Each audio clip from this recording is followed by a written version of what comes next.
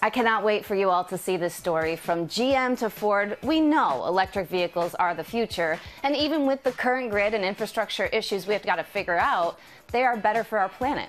We got one here in my home because I wanted to be part of the climate crisis solution. But then I realized I don't really know anything about the new power, the battery I'm sitting on. It has lithium in it, and right now there is a white gold rush for lithium. It's an industry worth billions that could boost our economy, but at what cost to our planet? The critical element that powers our fast and loud world comes from some of the quietest, most desolate land on Earth, the Mojave Desert in Nevada. Here at Silver Peak, they're not mining rock, they're farming lithium. These brilliant blue pools come from wells that tapped underground salt aquifers. Each of them, nearly 500 football fields long, are rich in lithium.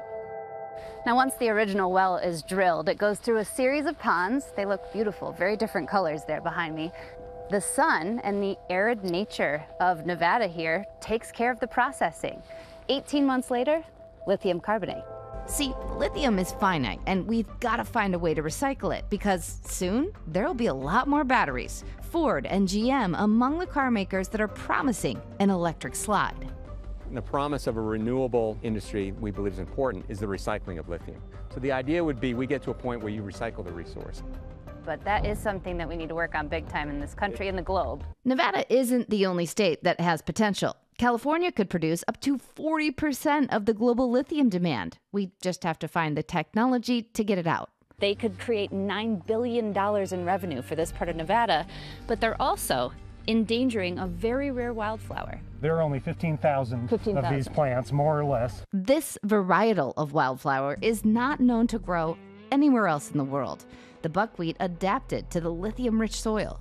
It's an important balance, and the wildflower is just another symbol of the debate between our energy future and our environment now.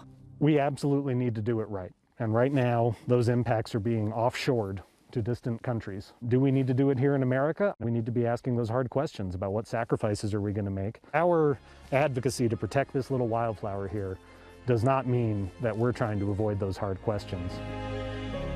In Nevada itself, there are 2 open pit mines planned, so we're going to be watching those. But only 5% of lithium-ion batteries right now are recycled the right way. So that has to change. But lithium is different than fossil fuel because it can be reused.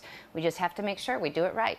You'll see so much more of that piece and more on It's Not Too Late, an Earth Day special that I am hosting. It is streaming now on Hulu and on ABC News Live this Thursday, 8 p.m. Eastern Time.